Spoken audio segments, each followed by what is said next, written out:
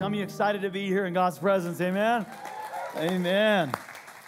Hey, we're in part 2 of a series called David, the life of a king, and we're just studying this character, this man after God's own heart. If you missed last Sunday, it was part 1, and we talked about that, how David was a man after God's own heart, and how we too, that's not too lofty of a goal. You can be a man or a woman after God's own heart. So if you missed that, go check that out. We also talked about how David is a type and shadow of Christ in the Old Testament. And types and shadows are actually all over the Old Testament, where it shadows something in the new covenant of grace in the New Testament or in the life of Christ. And this is one of those types and shadows that in David's life and the way that God used and led David, we see some reflections and mirrors of what happened in Jesus' life. So that was pretty cool. Today we're going to pause in David's story, all the chapters and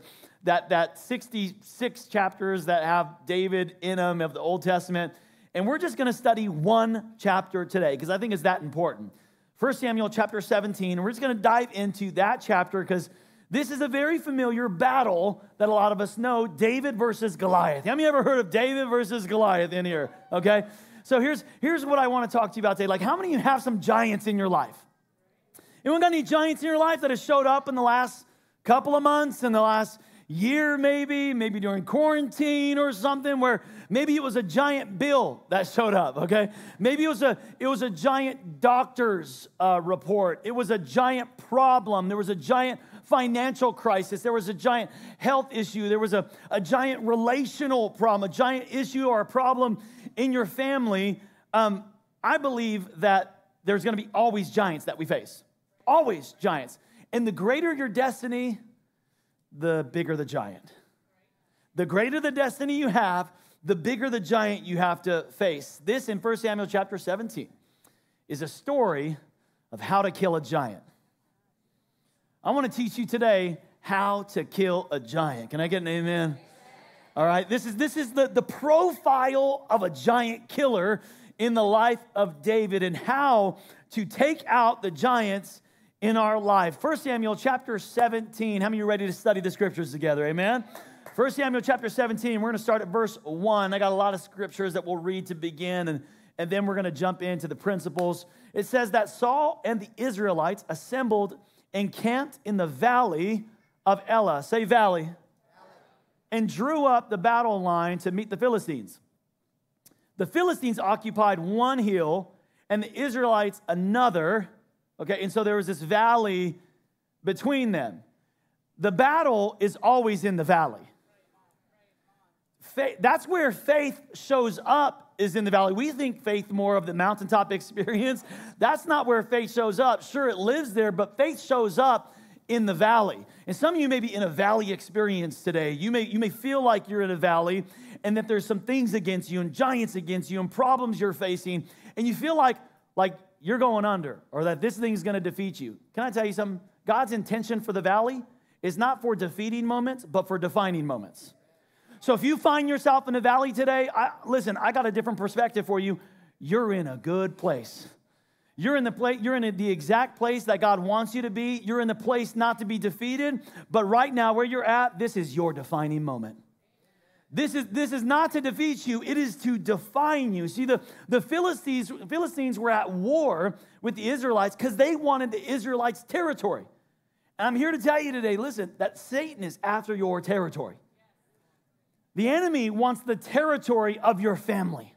The enemy wants the territory of your marriage. He wants the territory of your mind. He wants the territory of your future. And he's not just after you. Listen to me. The battle that you're fighting in this valley is not just for you. It's for your children and their children. It's for your legacy. So the Philistines send their greatest warrior down to the valley. And his name was what? Goliath. We know Goliath. Okay, so they send Goliath. And in the Bible, through the scriptures, 1 Samuel, you can read it, but it describes him a little bit. He is, and it's like cubits and all this stuff, but he's thought to be around 9'6" to 9'9" tall.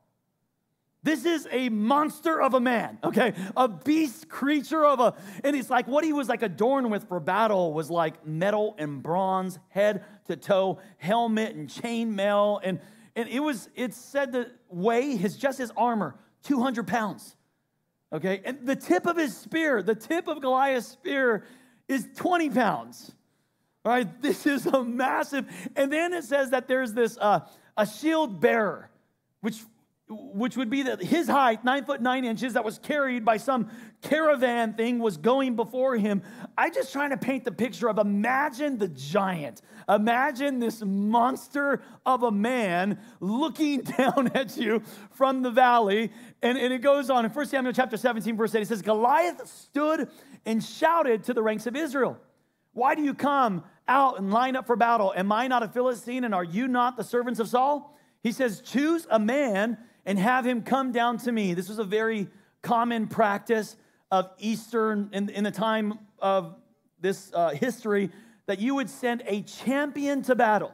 And so the Goliath was the Philistine champion, and the other army would send a champion, and whoever won, he says, if he's able to fight and kill me, we'll become your subjects. But if I overcome him and kill him, you will become our subjects and serve us. Then the Philistines said, this day I defy the armies of Israel. Give me a man and let us fight each other. And on hearing these words, Saul and all the Israelites were dismayed and terrified. So they were struck by fear, which is a tactic of the enemy to try to keep the giant not being addressed in your life. And then the story continues. It says, and I love how it says, now David. Someone say, now David. Now David was the son of an Ephrathite named Jesse, who was born from Bethlehem in Judah. Jesse had 8 sons, and we learned about this last week. And in Saul's time, he was very old. Jesse's 3 oldest sons had followed Saul to war. So his 3 oldest were already there at the battle. And then look what he says. It says, for 40 days, Goliath came forward every day and taunted and diminished and demoralized the Israelite army, which is, I think, a really good picture of the giants in our life, like the giants of fear and the giants of anxiety and the giants of depression and discouragement. They don't just come at you one time and leave you alone. No, when they're not addressed, they come day after day after day and keep taunting and taunting you. In the evening, and he took his stand, and it continues. Now Jesse said to his son David, take this ephah of roasted grain and these 10 loaves of bread for your brothers and hurry to their camp. Take along these 10 cheeses as well. So basically, he was the pizza delivery boy. He's like, here you go. He said, take some pizza. Take some pizza to your brothers and the commander of their unit. See how your brothers are and bring some assurance from them. He said, I want to know how they're doing. Early in the morning, David left the flock. I'm just trying to set up the scene for you guys, okay? Then we're going to get into some principles. Early in the morning, David left the flock in the care of a shepherd, because that's what he did, right? We remember that was his role in the family. He was just the shepherd boy. And he loaded up and set out, check this out, just as Jesse, his father, had directed him. And I want to just kind of point out something right here, because there is another characteristic of David's life that continues to show up that we're going to study, and that is his honor and integrity, that he was submitted to completely his father's authority, in full submission to him, even though his father slighted him, overlooked him, maybe even mistreated him, didn't include him, like he was fully under his authority and submitting to his father. So here's a little side note today that I want to tell you, that you can't get over what God put under you if you refuse to get under whom God has put over you.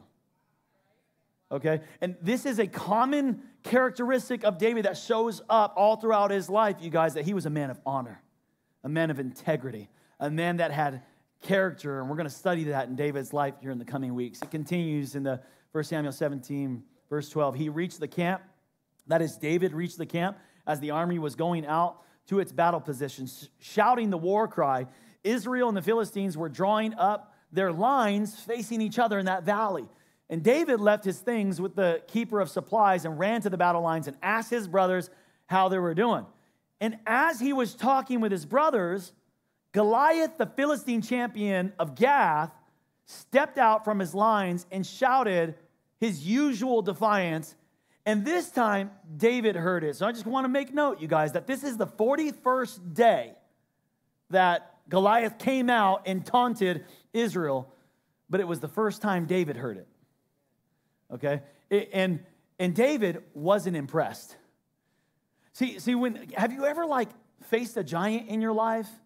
And then 3 days later, you're like, man, I wish I would have done this. I wish I would have handled it this way. Have you ever done that? Where in hindsight, all of us have great insight, don't we? It's almost infallible when we look back, the hindsight. But David had the character and the faith to look at the present like he was looking at it in hindsight. He had the character and the faith to look at his present circumstance and see it through the lens of the future completion through faith and see it from a different reality. So he was not afraid. He did not flee to the caves like everyone else. David responded a little bit different. It goes on. He says, whenever the Israelites saw this man, they fled from fear. In great fear, they were running off into the caves. So David sees this and he goes, what's going to happen here? What's going to be done for the man who kills this Philistine and removes this disgrace from Israel? And then they tell him King Saul's incentive plan. King Saul created an incentive plan of who's going to take out this monster for us. The king will give great wealth to the man who kills him. He will also give him his daughter in marriage, which she was not a prize, by the way. We're going to get into that later. This is not a good thing at all. Hindsight is insight. Come on, I'm just kidding. You married her, okay? No. Ouch, I'm so sorry. Hey, give him his daughter in marriage, and they'll be exempt. Look, his family from taxes. Now, here's what I want you to see here, you guys, is that there's this giant, and if you kill this giant, he's saying this, that your financial status will change if you kill this giant. Your marital status will change if you kill this giant.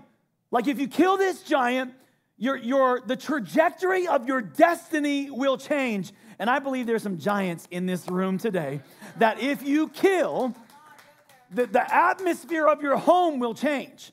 That if you kill this giant that's been taunting you, it'll change who you marry. It'll change your financial outlook if you finally deal with that giant. It'll change your situation. If you deal with that giant of that secret sin that you've let live there, that shame, that fear, that guilt, that doubt, it'll change, I'm telling you, the trajectory of your destiny. And the devil wants to taunt you, to make you think you're unqualified, to get you to believe that the giant that you'll never really be able to deal with it, that it'll always rule you. And I love David's response. David says this, who is this uncircumcised Philistine? That's a curse word back in their day. He said, who the flip does this guy think he is? I'm telling you, I'm sorry for saying that in church, and I'm just giving you context. This was a curse word. He's like, who is this uncircumcised Philistine that he should defy the armies of the living God? David was gangster, bro. David had confidence. And you know why he had confidence? Because he knew who his God was. That's what gave him confidence. So if you want to kill the giants that are in your life, you got to do a few things. Let me give you the first few really quickly. Number one, you got to start seeing God through what God says about him. What you see, the way you see God changes how you approach the giants in your life. Some of you see God that he's mad. He's a mad God. He's an angry God. Some of you see God as a sad God, someone who's despondent. Some of you see God as a God that is not alive or active, or maybe he just doesn't care about the details of your life. But I'm here to tell you today that God is alive, and his eyes are ranging to and fro to see hearts that are fully committed to him. And he's looking for the next generation of giant slayers. He's looking for the next generation that knows the battle belongs to the Lord and looks the enemy right in the face. Amen, somebody? You have to, if you want to kill the giants in your life, you have to see God the way that God says he is, not the way others say he is. And then number two, if you want to kill the giants in your life, you got to see yourself through what God's word says about you. Not what people say about you, not what others say, not what others think, not what the giants are saying about you. Because you are more than a conqueror in Christ. That you got what it takes. You have everything that you need. You can do this, and God is with you. Amen? You got to see yourself differently. And then number three, you got to see your circumstances through what God says about your circumstances. See, because God's word says something different. Like you're believing something about your circumstances that is not in agreement with God's word. Because in God's word, the Bible says Red Seas can part, that Jericho walls fall down, that the blind can see, the lame walk, the deaf can hear, that the dead can rise, that every giant falls in God's word. So you got to, every circumstance you're facing right now, I don't care how big it is. I don't care how, like if you got the bills that you're facing, the loneliness that you're feeling, how far away marriage looks like to you, or a healthy marriage looks like to you, or a healthy family, or whatever you're facing that the enemy is telling you can never change. You need to start seeing your circumstances through what God says about your circumstances. Every giant will fall in Jesus' name. See, God never intended you to live with the giants in your land. He called you to drive out the giants from the land. And as soon as David started raising up a standard against the giant, look who starts talking back. Because not only was it just Goliath talking back to David, but sometimes the insults come from those closest to you, don't they?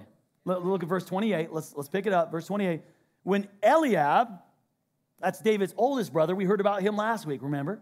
Where Samuel thought this was the guy, man. This was the guy. The oil almost dripped on him, basically, you know. And this is that guy, Eliab. He heard him speaking with his men, and he burned with anger. The faith that you have is going to make other people angry. It is. The dream that you have is going to make others feel insecure and feel like they need to cut down your dream. Okay? So he's speaking with men, and it burned with anger at him. And he asked, why have you come down here, David? And with whom did you leave those few sheep? He's like you just a little, where'd you leave? He's just demeaning him now. You're the little shepherd. Well, you're just supposed to watch. What'd you do with those few sheep, David? You leave them in the wilderness? I know how conceited you are, how wicked your heart is. Eliab knew about David's history, but he didn't know about David's destiny. There are some people who know about your history, but they aren't connected to your destiny.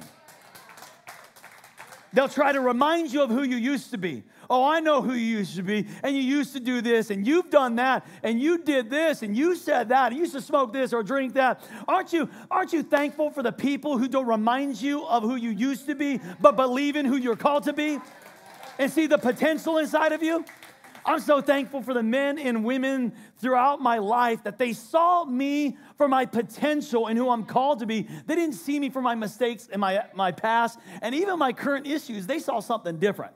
I'm so thankful for those people in my life. And David knew who he was because he knew whose he was.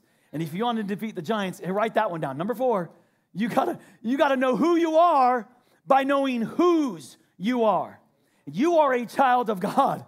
You are a son of God, a daughter of God. Your identity is not in your ability. Your identity is not in your status. Your identity is not in your financial income. Your identity is not in your family or your past. Your identity is in Christ. And no matter how much you messed up before you even came to church today, you could have been yelling in the car before you came here. Last week, you could have fell off the wagon. God still loves you, has a plan for your life. He is still for you, and he's going to help you defeat the giants in your life. Don't let the enemy of self-defeat and condemnation talk you out of God's plan for your life. Some of us are, there's a bunch of us, I think, that the giant is not across the battlefield. It's across the mirror. It's how you see yourself. It's what you say to yourself. It's how you talk to yourself and what you think about yourself. If you want to kill the giant, you got to know who you are by knowing whose you are. And I want to look how David responds to his brother in verse 29. He says, now what have I done? Like, what have I done now, man? You always messing with me, bro.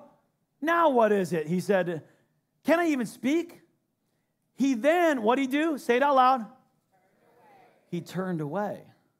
See, David knew that he could throw stones at Goliath, but he couldn't throw stones at his brother. And I want you to know today a lot of you are fighting unnecessary battles against people that are not even your real enemy. You're fighting battles against brothers and sisters when your enemy is across the battlefield. And people, listen, people will criticize you. They'll falsely accuse you. They'll say all kind of crazy things about you. But when you know who you are and whose you are and you're living for God's plan for your life, you keep moving forward. You don't quit. You don't stop. You don't get caught up in meaningless battles. You fight on the right battlefield. Amen? See, because the real enemy is not your brothers and sisters. It's not those other people. It's not your spouse. It's not your boss. Your real enemy is the prince of darkness. That's your real enemy. He's trying to bring strife and get you distracted and fighting battles that are unnecessary. You need to keep focus and fight the real enemy. So Saul hears about this. And in verse 33, he says, now chimes in to David, you're not able to go out against this Philistine and fight him. You're only a young man. And he's been a warrior from his youth. So last week we saw that David's father, Jesse, didn't think he had king potential, and he wasn't in the lineup. And now we see Saul doesn't think he has champion potential. Saul discourages him, but David has been a warrior from his youth. And so if you want to defeat the giants, if you want to kill the giants in your life, you got to do number 5, and that is you got to remember your victories. Because if he did it then, he'll do it again.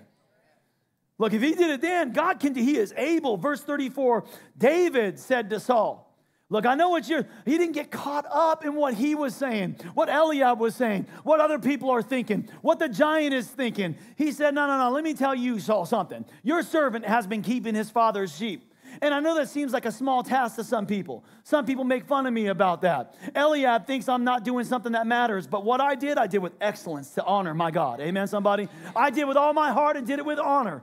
When a lion or bear came up and carried off a sheep from the flock, I went after it. I struck it and rescued the sheep from its mouth. When it turned on me, I seized it by its hair, struck it and killed it. Your servant has killed both lion and bear. And check out what he says again. He says, and this mother jamma Philistine will be like one of them. David, I'm telling you, David was real because he has defied the armies of the living God. Some of you, listen, you are letting the enemy like beat you up day after day, taunt you and humiliate you and speak to you on a daily basis. And sometimes, honestly, it's not even the enemy; it's your own voice.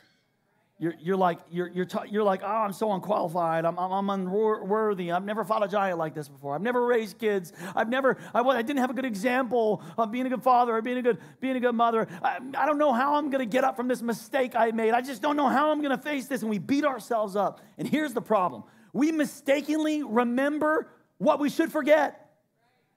And we forget what we should remember. Okay? We remember all of our mistakes and our past and our shame and our failures, and God has already forgot them. He cast them as far as the east is from the west. Move on from that. You need to remember your victories. You need to remember your successes. Some of you are like, well, I don't have very many victories. You're still breathing today. The enemy has not won. He has not taken you out. You're still standing, and there's still time on the scoreboard. Get up and face your giant. David convinces Saul, but Saul thinks he needs a little help still. Check it out. The story continues. Saul dressed David in his own tunic, and he put a coat of armor on him and a bronze helmet on his head. David fastened his own sword over the tunic and tried walking around, but it wasn't used to him. He's not a soldier like King Saul. And he said, I can't go in these because I'm not used to them. So he took them off. Saul expected David to struggle in his battle with Goliath, but you can't wear the expectations of others when you engage your assignment. I remember when we were preparing and prepared to plant this church years ago, and we had to go through the process, and there was a part of the process was actually preaching a message before a panel. There was a panel of pastors that were going to critique my message, and they told me, they suggested that I was a little bit too confrontational, and they said I need to dial it down if I wanted to grow a church. But I wasn't interested in growing a church. I was interested in reaching the lost and making disciples. And they said, and keep it shorter, which they still try to tell me today. still working. So I tried, but it wasn't me. So at one point, I just decided I'm going to preach with authority and energy, with passion, with edge. And sometimes I'm going to be long. Sometimes I'm going to be loud. Sometimes I'm going to be fast. Sometimes the clock's going to go to red. Sometimes I ain't going to look at the clock. And you know what? Something happened. People just kept coming back. Your anointing flows freely when you tap into the vein of your unique abilities and your distinct passions. Hey, mediocrity is mass-produced. Destiny is custom-designed. That armor don't fit you. You weren't called to wear their armor or to look like them or to fight like them. So the story picks up in verse 40. Come on, are you receiving something today? Story comes up, verse 40. He takes off that armor. He says, this ain't me. I can't fight like you. I can't fight like you. It's not my thing. But I know God has trained me how with this staff and with this sling. He took his staff in his hand and chose 5 smooth stones from the stream, and he put them in his pouch of his shepherd's bag, and with his sling in his hand, he approached the Philistine. Meanwhile, the Philistine, with his shield bearer in front of him, kept coming closer to David. He looked David over and saw that he was a little more than a boy. Look at this, glowing with health and handsome, which probably infuriated this ugly dude even more. He's like, who this? And he despised him. And he said to David, am I a dog that you come to me with sticks? And the Philistine cursed David by his gods, and he said, come here, and I'll give your flesh to the birds, and to the wild animals will eat you. Look, he was trying to intimidate, to scare him into silence, and that's what your giants are trying to do.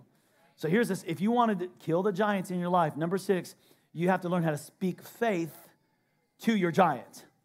To speak faith. Hey, don't let the giants do all the talking.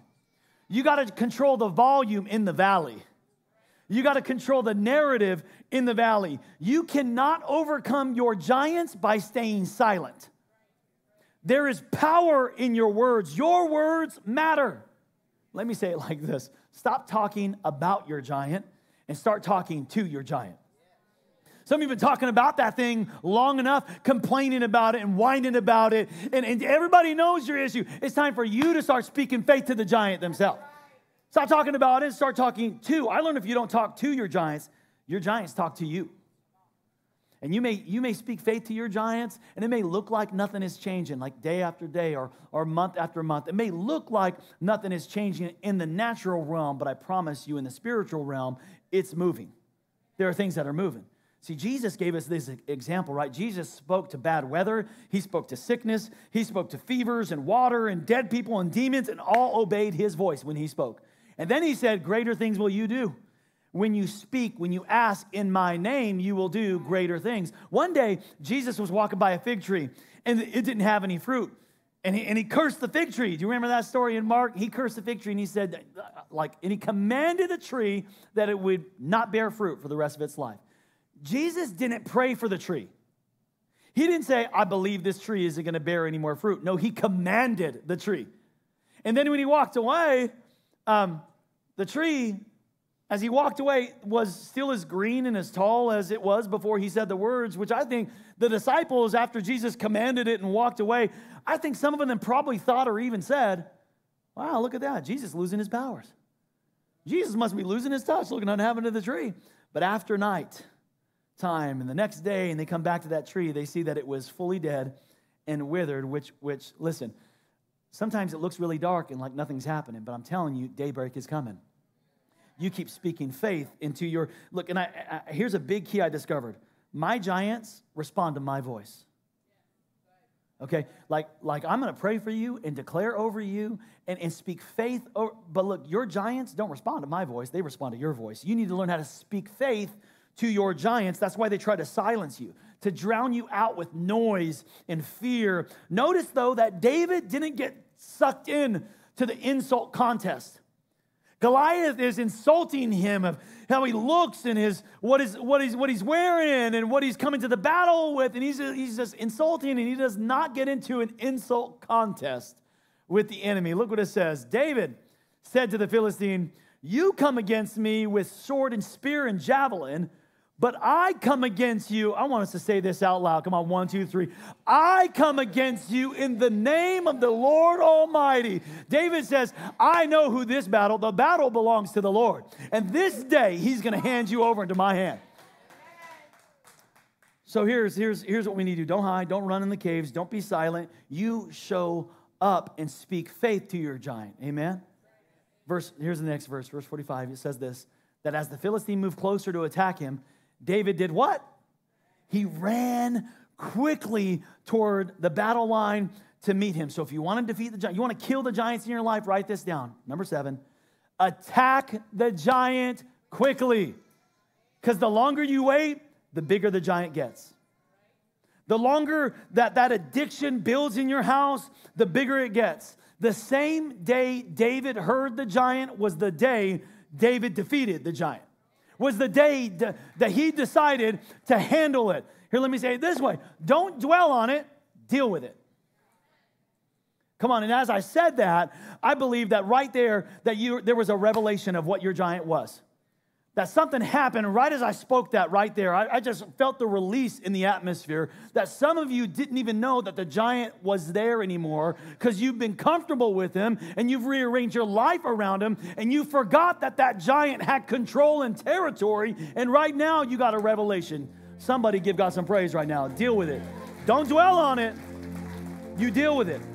He didn't wait 2 weeks. He didn't wait a year. He didn't wait 2 years. He didn't say, let me play in the field with this a little bit. No, he said, I got an appointment with my destiny right here. There's an award on the other side of my obedience, and the longer I wait, the bigger it's going to get. So I'm going to attack this thing quickly.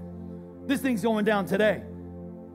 Verse 49, reaching into his bag and taking out a stone, he slung it and struck the Philistine on the forehead. God will always show you the vulnerable spot of your giant. He'll give you a strategy for that giant. He's not undefeatable, I promise you. He'll show you the strategy of how to take that giant down. I don't care how big it is. I don't care how long it's been taunting you. There is a strategy to defeat that giant. The stone sank into his forehead, and he fell face down on the ground. So David triumphed over the Philistine with a sling and stone. Without a sword in his hand, he struck down the Philistine and killed him. Final step in killing your giant, we learn from David, is so important. Kind of gruesome, but it's important. Number 8, cut the head off the giant. Cut the head off the giant. Look what he says in verse 51. I know it's gruesome, but look at this. David ran and stood over him like a boss. Come on, somebody, little old David. 9'9" giant, all decked out in armor, sling in his hand. He took hold of the Philistine's sword, that big old sword. He drew it from its sheath, and after he killed him, he cut off his head with the sword. You need to cut the head off the giant. What I'm saying here is that there is a finality to the victory that you need to make sure. That some of you need to take divorce off the table. You need to get it out of your vocabulary. You need to cut the head off the enemy and say that word does not exist in this house anymore. Some of you need to change your number or block that caller because you're messing around too much with someone you know you shouldn't be talking to. And it's going too far. You need to cut the head off that thing. I don't care if you have to change your jobs. I don't care if you have to move into another state. You cut the head off of that giant and bring a finality to your victory. Greater is he that is in you than he that's in the world. Let me give you these 3. Then what is the profile of a giant killer? And then I want to show you something else here in this story. The profile of a giant killer, really quickly, go ahead and put them all up. See clearly. Write them down. See clearly. Act confidently. Walk humbly. Hey, you want to kill the giants in your life? You got to see clearly. You got to fix your vision. You got to see God the way you're supposed to, the way he sees himself. You got to see your circumstances and know who you are. See yourself the way God sees you. You got to see clearly if you want to kill the giants in your life. And you got to act confidently. Stop responding to your fear and respond to your faith. Go out into that battlefield. Here's the thing. The closer you get to your enemy, the closer you get to the giant, the smaller they become. That's a lie of the enemy, how big he looks. No, it's actually the opposite. The closer you get to that lie, the more exposure of the illusion that it becomes. This is not what it thought of. He was all bark and no bite. Act confidently and then walk humbly, because when you start defeating your giants in the valley, God will give you a mountain, but the enemy will try to attack you with pride and ego, and you got to walk humbly now. Okay, that's a little bit where we're going, but let me tell you today, because I believe God wants to do something powerful today. And we're gonna have the team come on up, man. Come on up, team.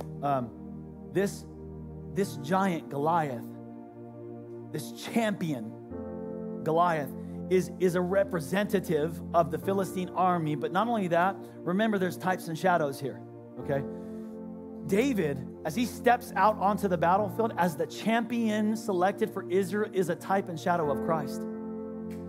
That, listen, Galatians says that Jesus has disarmed all power and authority and triumphed over the enemy on the cross.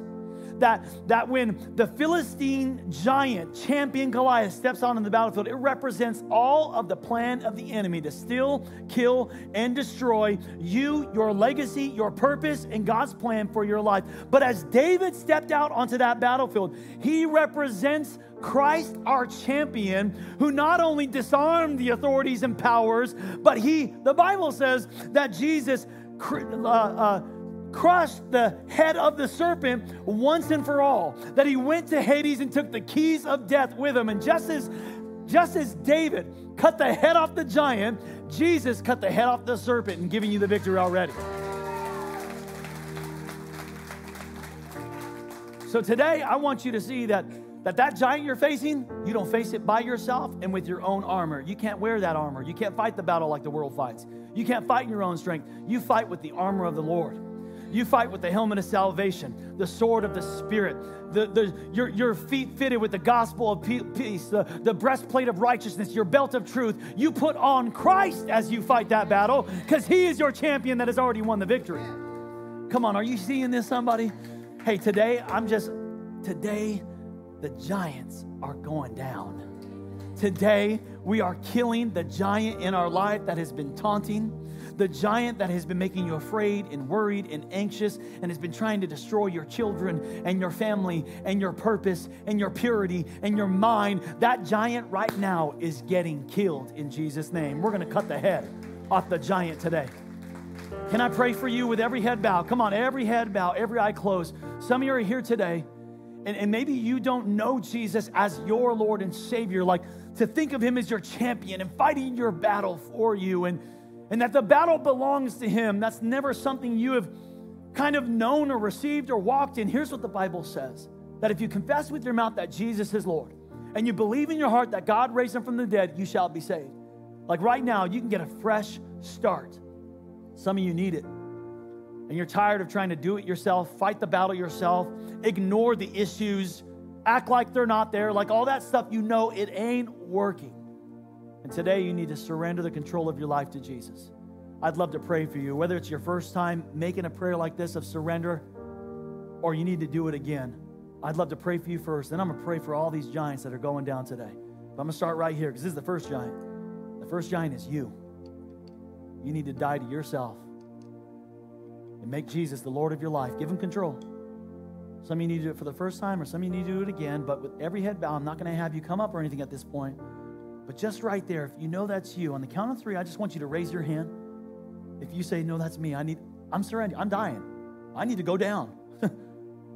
And I'm giving up to the control of Jesus today. Come on, if that's you, be bold. 1, 2, 3, lift up that hand and lift it high right now. Come on, come on, come on. Yes, yes, yes, yes, yes, yes. All over this place. Come on, leave it up, leave it up, leave it up. Yeah. All over this place. Thank you, Jesus. Thank you, Jesus. All over today, God, I'm yours. I surrender. Thank you, Jesus. Thank you, Jesus. Go ahead and put that hand down. And when you pray something like this, just say, Jesus, forgive me of my sins. Today, I surrender the control to you, and I make you my Lord. Come live inside of me and make me brand new. Change me, God, from this day forward.